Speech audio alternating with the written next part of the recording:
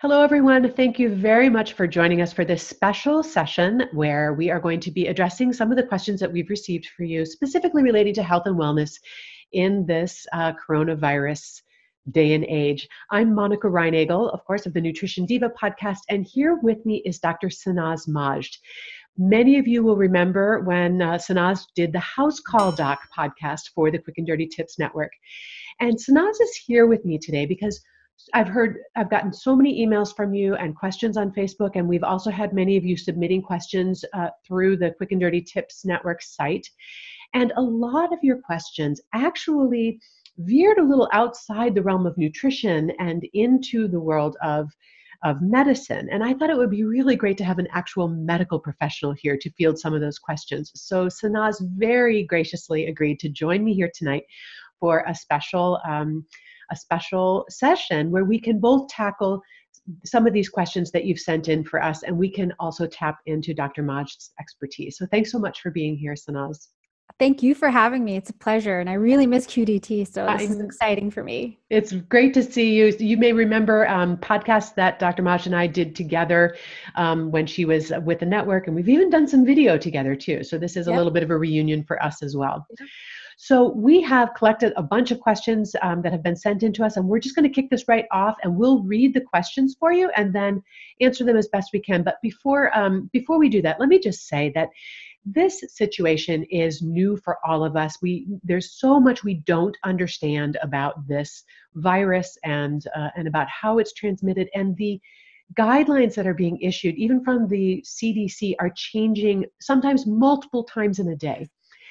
And so we are going to do our very best to give you evidence-based answers based on the best of our knowledge, but please understand that even the experts are changing their mind multiple times per day, and the situation is evolving rapidly as we learn more, and that there may be guidance coming down the pike at some point in the future that's a little bit different than what we know today. So with that disclaimer, Sanaz, why don't you start with your first question? All right, Monica. So our first question is, do I need to wear gloves when picking up food at the grocery store? Can I get sick from touching food or food packaging? And is it safe to order takeout? So we're not seeing food as being a major source of transmission for this virus. And so I'm not sure what we really gain by wearing gloves to the grocery store to do our grocery shopping. Remember that the problem isn't so much getting the virus on our hands, it's transferring the virus from our hands to our faces. So even if you were going to be wearing gloves while you're grocery shopping, you still are going to want to be touching as few surfaces as possible.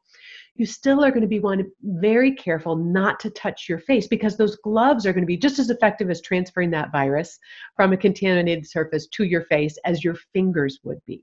So you still have to do all of that. You're still going to want to keep your distance from other people in the store, spend as little time in the store as possible, shop as infrequently as possible, whether or not you wear gloves. And finally, if you are wearing gloves, when you take your gloves off, it's still very, very important that you wash your hands properly afterwards. And now you have created a new piece of potentially contaminated material that has to be disposed of. So you really can protect yourself just as well by not touching as few surfaces as possible, not touching your face, washing your hands when you get home and after you put away your groceries. And having gloves on your hand would not necessarily relieve you of any of those tasks. But I just want to make one more public service announcement, and that is, if you do choose to wear gloves or a mask out while you're shopping for your own protection, please do not discard them in the parking lot of that store where, the store employees who are working very, very hard under very difficult conditions to try to keep us fed, then have to pick up your bio trash.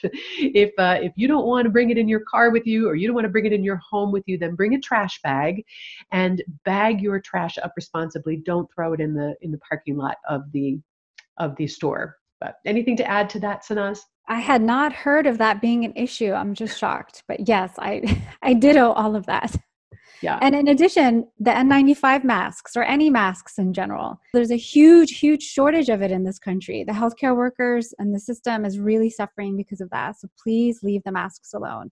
Yeah, and we should also say that I'm assuming that that question is for somebody who is healthy and symptom-free and has not been exposed Right. knowingly to anyone that might have been contaminated. Because if any of those things apply to you, you should not be in a grocery store, even in a full hazmat suit. You should be isolated at home. And if you're have been in known contact with somebody that has been diagnosed with COVID-19, you are also at high risk of transmission. And so gloves or no gloves, mask or no mask, you do not want to be out in public until you have been isolated for 14 days. So I'm assuming that that question had to do with somebody who is actually feeling okay and not known to have been exposed, Yes. whether that increased their protection. That's a great point, because if you are sick and you cannot for some reason stay home, like let's say you need to go to the doctor's office, you should be wearing a mask. Yes. Okay, let me cue one up for you, Sanaz.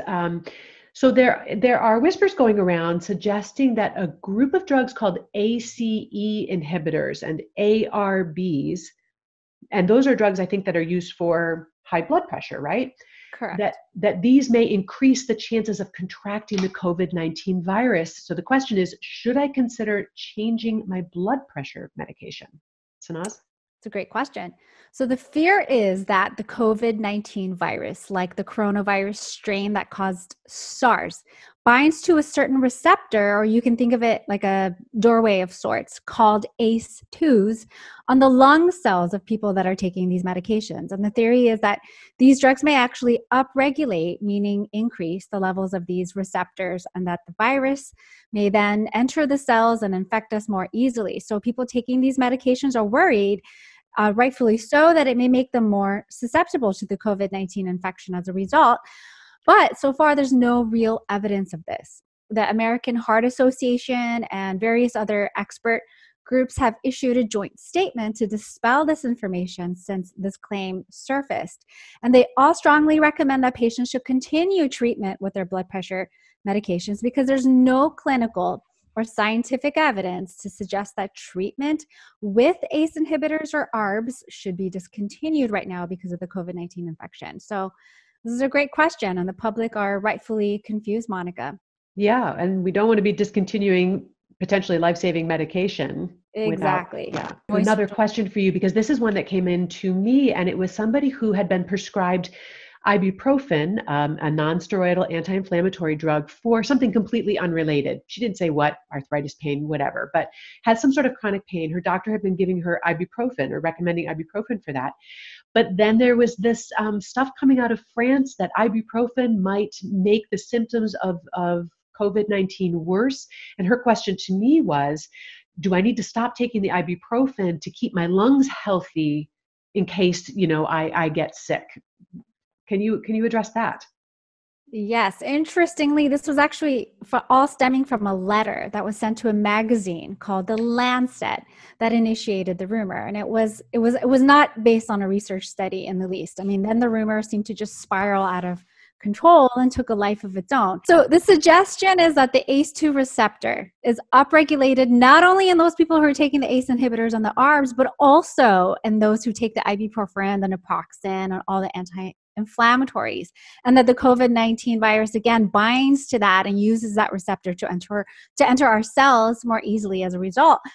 But again, there's no basis of these claims. The FDA and various expert groups have even responded by stating that there's no evidence that taking these groups of drugs play a role right now.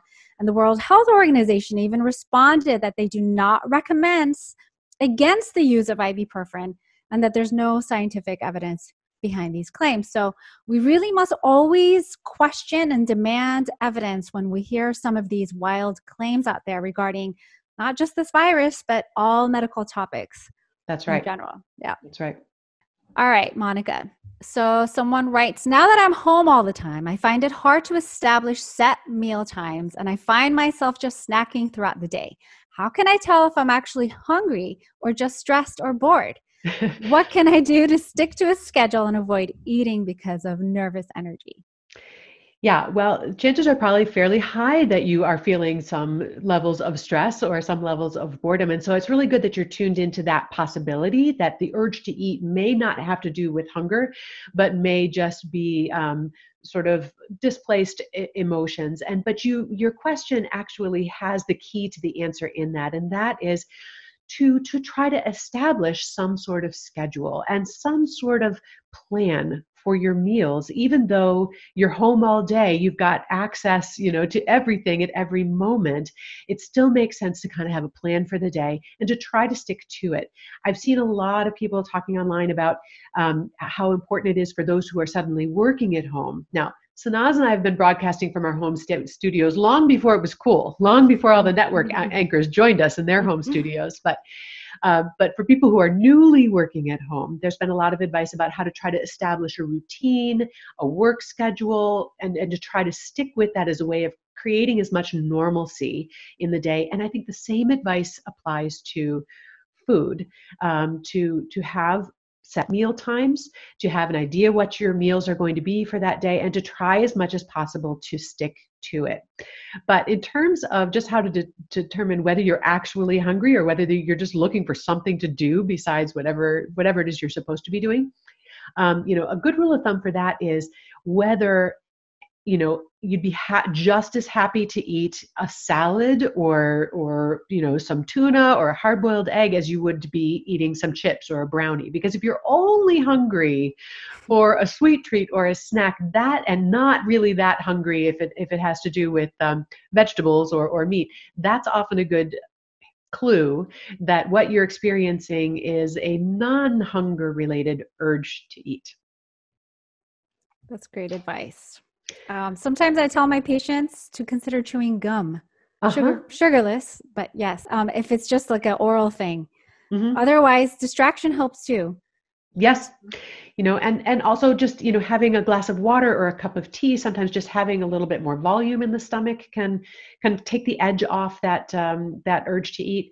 And we're not joined here by Brock Armstrong, Get Fit Guy, but we'll invoke him in absentia. He would often say that is a great time. If you know that, okay, I just ate breakfast an hour ago, I'm probably not, truly hungry, I just want to eat. You say that's a great time to schedule your outdoor exercise or your indoor exercise to move your body, because it serves as a little bit of a distraction, but exercise also tends to temporarily suppress the appetite or the urge to eat. So that can also be an ideal time to get a little exercise. Sanaz, this listener has heard that we have to be washing our hands for 20 seconds, that this is the sweet spot for how long we need to wash our hands in order for it to be effective. And they're wondering why. Why is this the magic number? And that's a really good question. It is. Well, unfortunately, there haven't been a lot of studies to determine the optimal length of time for hand washing. But out of the few that we actually do have, they suggest that sweet spot is somewhere between 15 to 30 seconds, which should remove most of the harmful germs. Uh-huh. It also really depends on how heavily soiled the hands are, though, and what the offending soil really would be. So the dirtier your hands are, the longer you may want to wash them, and maybe more than 20 seconds. But for most of us with mild soiliness, the recommendation to sing the happy birthday song twice should be sufficient, which is about 20 seconds. Great. And I've also heard that it's important to actually get some friction, on when you're washing your hands, that actually physically rubbing, that part of what you're doing is physically dislodging correct the germs from your hands. So not just like a little light like this, really get in there. Right. And rub and scrub. And the same thing is true when you're washing your produce before you eat it. Now, we're not recommending that people are using soap or any kind of disinfectant or antiseptic or bleach or anything like that on your food. That is not shown to provide any benefit. It could actually make you pretty sick. Yes. The CDC is still just recommending that we use the same procedures we use to wash our fresh fruits and vegetables as we always have, and that is to wash them under fresh running water. But again, it's that same thing. Use some friction. Put a little elbow grease into it, because you are physically dislodging not just germs and bacteria, but also dirt, and even waxes or even pesticide residues or anything else that might be on the surface of that fruit and vegetable. Water's all you need, but a little bit of actual friction also is really helpful. Yes, that's a great point, Monica. All right, well, seeing as I jumped ahead, let me just go ahead and throw another question at you. Okay. Here's one actually that we might both want to tackle. What are the recommendations for hydration related to COVID-19, specifically related to respiratory function? There have been several articles stating that that consuming water every 15 to 30 minutes will greatly reduce lung fibrosis. Can you weigh in? Okay, this I think is one of the many myths that is swirling around. And without any real evidence to back it up, or correct me if I'm wrong, Sanaz, but clearly being dehydrated is likely to make any symptom worse, no matter what. And so we always want to stay well hydrated. That's true if you have the cold, if you have a flu. I'm sure for poor souls that are suffering from COVID-19, dehydration is not making their lives any easier.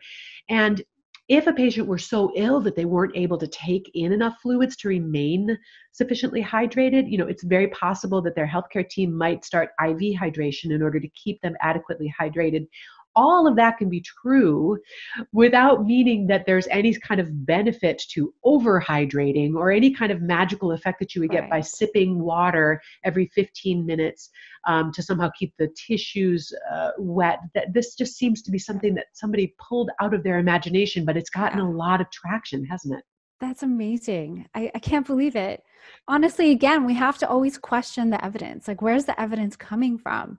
But this is absolutely not correct. I mean, so like you were saying, you want to keep yourself from getting dehydrated when you're sick. That's why when you get the cold virus or the flu virus, we always say rest and fluids, because you don't want to get dehydrated, because that's the one thing that will land you in the hospital if you're really sick. So when you're sick, keep fluids down, and if you can't keep it down, then that's a time when you should call your doctor. Mm-hmm. Otherwise, just drink to thirst. There's no evidence that drinking more water is going to help prevent you from getting COVID-19. Wouldn't that be an awesome solution? It'd be so easy. We'd all be just drinking a lot of water. Would that were true. Okay, what else we got here? My vision is not as good as it used to be. All right, Monica, here we go. I have been trying to shop only every 2 weeks, but I'm finding it almost impossible. My stores put limits on how many of certain things I can buy. Right. We go through 3 to 4 dozen eggs and about 4 bunches of bananas every week. Can you help me think of ways to adjust my menu and shopping plan? Yeah. So if you can manage to only be shopping every 2 weeks, that is terrific. That's a really good goal to shoot for, but it certainly does make that meal planning a little bit more challenging, especially if stores are limiting. For example, if you have a larger family and they're not letting you buy as much milk or eggs as you might need to get through that period, or you can't keep things fresh for 2 whole weeks. So you may have to be a little creative here about the kinds of foods that you eat, and a little bit flexible. I think we've all had to be kind of flexible about our meal plans and our go-to items, and be willing to look for alternatives based on availability, based on our ability to get to the store, how long things are lasting. So definitely any time that you can shift towards foods that have a longer shelf life, that's going to be an advantage to you, because you're not going to have to take up all your room in your refrigerator, or you'll be able to more comfortably bridge that gap, that long 2-week time between shopping visits. And so, like with the fresh fruits and vegetables, a head of lettuce or some berries or something, they may only be good for 3 or 4 days, but hard winter squash, cabbage, root vegetables, those are all things that are going to keep much, much longer. You can even keep them in a cool cellar if you don't have enough room in your refrigerator. You can get canned fish or canned chicken or something to supplement your fresh meat. If you have room in your freezer, obviously you can be doing some frozen meats and frozen vegetables. You can use canned beans, canned vegetables also to supplement things. But then as you are working through your stores, try to eat with shelf life in mind. So you want to be keeping track of kind of what you have on hand and eat the stuff that's most perishable first and save the stuff with the longer shelf life for later on in that period. And yeah, and then try to expand your repertoire a little bit. Maybe you don't need to be relying on meat exclusively as your source of protein. You could be using more beans, more legumes, peanut butter, eggs for dinner. I think we all have to get a little bit more flexible about what our meals look like. I know we have had some very strange meals in our house because we're kind of cooking out of our pantry and out of our refrigerator. And I am somebody who usually shops every 2 or 3 days because I kind of like grocery shopping. I know that makes me kind of a freak, but I enjoy it. So I go more often. So for me, only being able to restock every couple of weeks has definitely been challenging, and I'm learning as I go.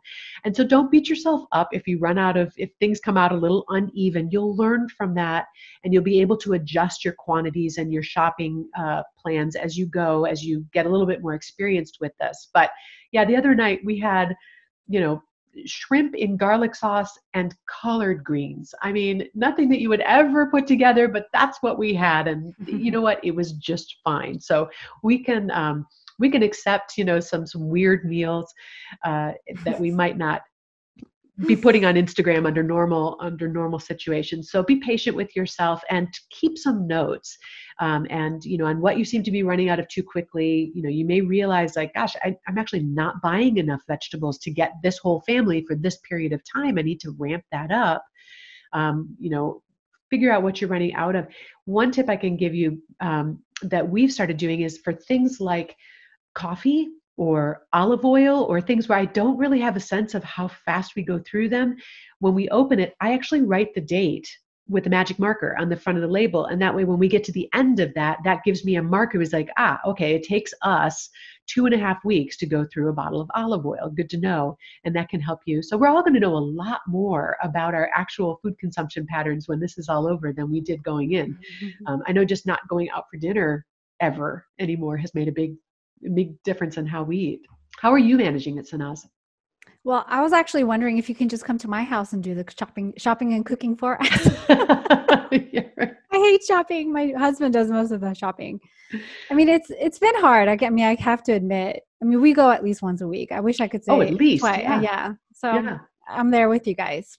Right. Yeah. I think we're on day 18 or so of isolation here. Yeah. And after about day 7, I was like, when do we go out for dinner? No kidding. No kidding. All right. It's been hard to give that up.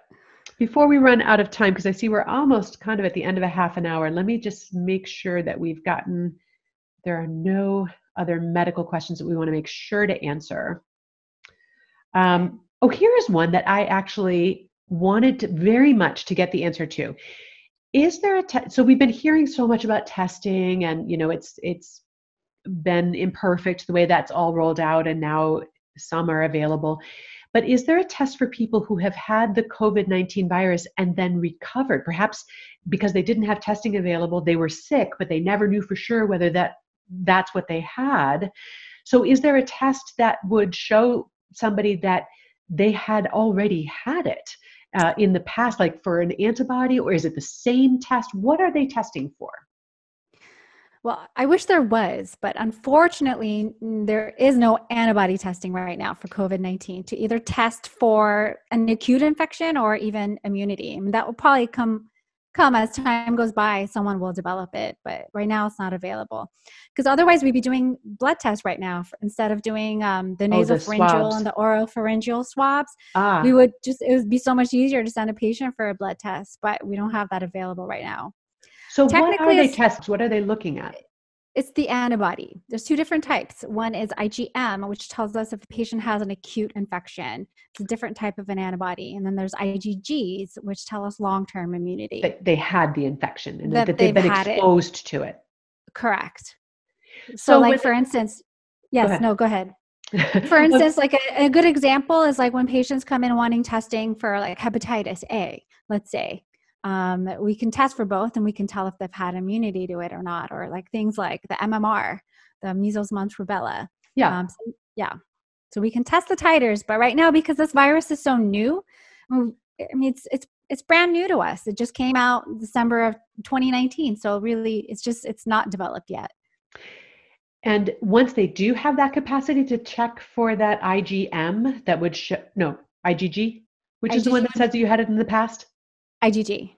Once they do we know how long that would last? Like, would they be able to see that if they have that test next year, would they be able to know whether I had it this year, even if I wasn't sure? No. Well, I mean, it wouldn't timestamp it. It wouldn't let us know when you had it, just that you had it in the past. And the test that they are doing, how specific is it? They can tell that you are sick with this and not some other acute viral infection? Correct. I mean, this is what the holdup has been. We've been waiting for something to test this specific virus. So the tests are specific to COVID-19. Okay, good.